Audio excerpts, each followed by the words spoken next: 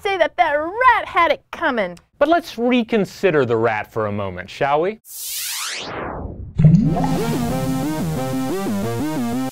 Rats, like humans, are one of the most resilient mammal species on the planet. And while they've long been maligned for their disease vector shenanigans, these unlovable scamps don't get the respect they deserve. So let's reconsider the rat with 5 surprisingly human traits that rats exhibit. Number 1, rats laugh. It was neuroscientist Jacques Panksepp and colleagues who figured out when rats were frolicking or anticipating playing with other rats, they emitted unique 50 kilohertz chirps. And one thing led to another, and well, before you know it, researchers were tickling rodents with what they call somatosensory stimulation. And because laughter is a stable temperamental trait, it can be selected for, which means, you guessed it, scientists created a strain of tickle-loving rats. Number 2, rats think about thinking. We humans aren't the only navel-gazers. A 2007 study by researchers at the University of Georgia used food as a motivator to get rats thinking about the things they didn't know and things they did. The rats were trained to press one lever when they heard a short burst of static and another lever for a long burst of static. If they pushed the correct lever, well, they were rewarded with a handsome sum of food pellets. If they pushed the wrong one, they got nothing. They also learned that they could get half the reward without making a choice, just by sticking their face into a food trough. Simple enough, except that the crafty researchers started to mix up the lengths of noises, which made it more difficult for the rats to classify the mid-range lengths of noise. And here's where thinking about thinking comes in. When the rats were uncertain about their knowledge, they'd cut their losses, essentially admitting they didn't know, and go for the smaller reward by not making a choice. Number 3, rats feel empathy. While some may take issue with describing rats as empathetic, the fact is that when a cage mate is trapped in a restrainer, a rodent will heroically try to free it, which makes sense when you think of how social rats are and the need for cooperation to survive. This study and others conducted by neurobiologists from the University of Chicago demonstrate that the rats not only helped their own cage mates, but also rats from other strains that were essentially strangers. Number 4, like humans, rats take over large cities. Nearly all major cities have vast underground networks of thriving communities of rats living off the discarded largesse of humans. Rattus norvegicus showed up on the New York City scene in the 1800s and has made itself so ubiquitous that its very presence is actually one of the defining features of New York City. They successfully live off the detritus of humans. Simply follow the droppings and you'll find evidence. Gnawed holes between walls and bricks and buildings that are just some of their outlaw pathways. Number 5, rats contribute to science a lot. Okay, rats aren't exactly volunteering, but because they're small, they reproduce easily, and their genetic, biological, and behavior characteristics closely resemble those of humans, well, they are ideal to study. In fact, 95% of all lab animals are mice and rats, according to the Foundation for Biomedical Research. Here are just a few of the contributions they'd put on their resumes if they had one. Used for experiments in cases of hypertension,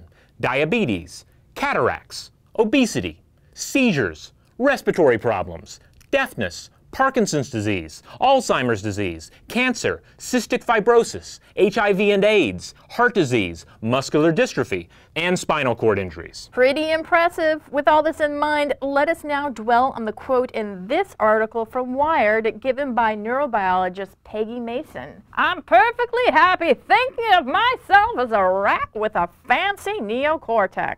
Hey, if you enjoyed this video, be sure to check out these 3 videos as well. And don't forget to visit us at stufftoblowyourmind.com. Animals, they're amazing, right? They can do all sorts of strange, fascinating things, and some even have superpowers. In a new study from the University of Utah, mother mice who competed for mates in a promiscuous environment went on to have sexier sons. Humans are pretty weird animals, let me count the ways, right? But our non-human compatriots display weird behaviors of their own, including some you might think of as being human only.